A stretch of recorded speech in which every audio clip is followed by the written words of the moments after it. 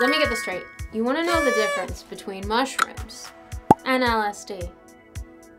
Absolutely, I could be of assistance.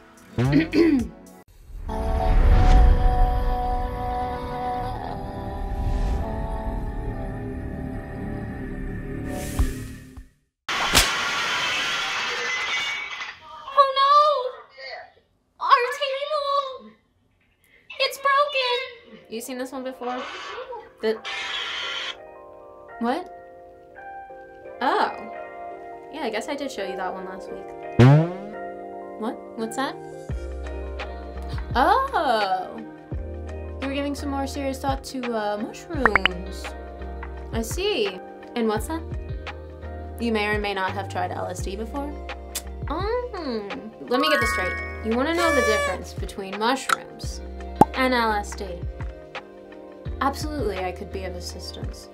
Let me put TikTok away for a second. You know I'm on TikTok, right? Yeah, I showed you my TikToks before. And just before we get into talking, friend, I want to make this extremely clear. This is not a conversation of me encouraging you to try either one of these, okay? I am having this conversation for the purpose of harm reduction and education.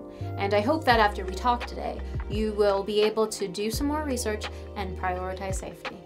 Mushrooms. You know, they come of the earth. They're going to be gritty, real, emotional. They're very emotional for me. LSD, she comes from the lab, you know? So she's a little bit more, how I've heard it described, sterile. It's a more sterile experience. Not to say clean and mushrooms are dirty, because that's not true, but a bit more...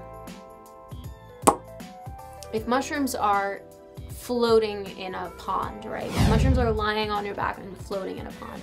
LSD is gonna be lying on your back and floating in an isolation tank. You know what I mean? NIH style. I do float. Did I not? Have I not told you that before? Yeah, I'm a floater. I float. You should try floating, it's fun. And they're both sweet, you know? They're both a nice, sweet time. They're both fun, sweet, educational. If mushrooms are like a freshly harvested fall apple. Okay, LSD would be this green apple caramel lollipop that everybody loves. You know what I mean? It's not one or the other. It's not one is greater than the other. I mean, to each their own, everybody has their preferences. I tend to be a mushroom girl myself, but I LSD more often, you know. Both of them have similarities as well. Both of them you can sit with at a festival or at a concert, you know. If mushrooms were a Burning Man, let's say, LSD would be more of a Bonnaroo or a Coachella, no hate LSD. And they're very experiential, you know. It's a lot of up and downs, it can be a lot of roller coastering, you know. But if mushrooms were like the county fair, okay, what I'm saying, mushrooms are the county fair, LSD would be more of a Six Flags or a Disney World, Disneyland sort of experience, you know what I'm saying? Not trying to say LSD is more corporate in nature, but it's more of that. They got more LED lights going on, okay? And mushrooms got more of them incandescent lights going on, okay? I hope this is all making sense to you in your mind, all right? Experientially. I mean, I'm a friend, you're a friend. Both of these friends, mushrooms and LSD, they can both be very therapeutic in similar ways, actually. You can sit with both of them to open up the tunnel vision that you might be experiencing in your life. For me, I've been able to literally cure my depression or anxiety. And that is, by the way, impairing psychedelics with things like mindfulness, therapy, exercise, etc. But psychedelics still do a lot of the heavy lifting. You know what I'm saying? Yeah. Also, I don't know about you, sometimes I like to watch movies when I'm sitting with psychedelics, right? So if mushrooms were like, mushrooms I'd say are like Studio Ghibli, alright? LSD would be more of like a, DreamWorks. I'm gonna say DreamWorks, alright? Or like a Pixar, even. If this was a video game, I would give LSD a novice sort of mode. I don't want to say tutorial mode. I'd say LSD, in terms of the psychedelic experience, would be, depending on your dose, more of a level 1 to 3 in a game.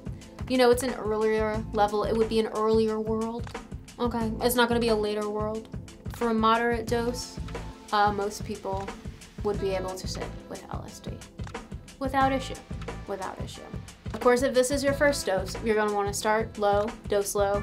Start with a low dose, work your way up to a moderate dose. Remember, I think we talked about that before, if I'm remembering this correctly, friend. But yeah, I'm so glad you feel like you can talk with me about this. I hope you have other friends in your life and folks that you can talk to about this kind of stuff, because it's good to get other people's opinions and hear other people's experiences. Mushrooms just to me feel a bit more natural, right? So if mushrooms were essential oils, for example, LSD would more so be perfume, okay?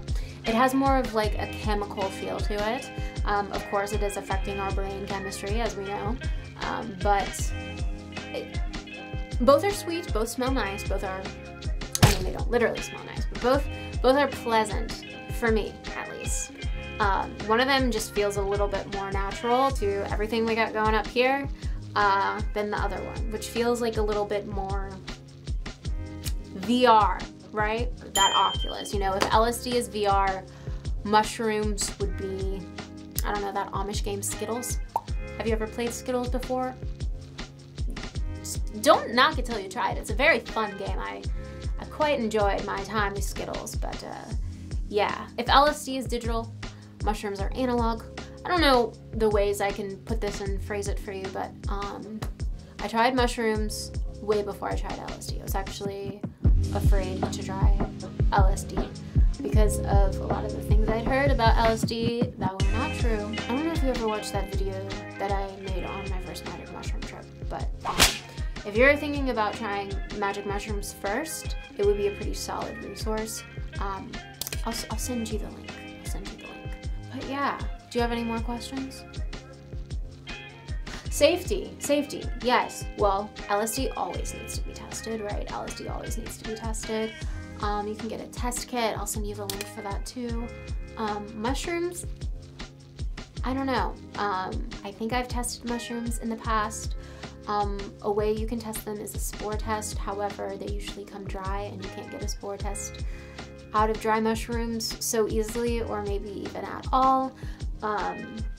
But what matters in terms of sourcing mushrooms is trusting your source, knowing someone who has tried this specific batch before it has been given to you. It's really hard to fake magic mushrooms, especially because you can a lot of the time see the blue sort of tint in them, and that is literally the psilocybin, right? So yeah, in being safe with everything and making sure we're prioritizing safety, it's a really solid idea to get a test kit. Do I always test? Yeah, I always test. And then we have the historical differences, right? We have the roots. So LSD was literally discovered in 1938, right? We had different forms of things that were similar to LSD. I think about ergot and ergotism and St. Anthony's fire, if you know anything about that. Ergot was basically an evil fungus that plagued wheat plants. It led to people having really bad and I'm pretty sure life-ending hallucinogenic experiences. We see this reflected in our history in paintings, like Bosch's paintings, for example. Hieronymus Bosch? Is that how I say it? Hieronymus Bosch? How do you say that? You've heard of him, but you're not sure either? Hieronymus?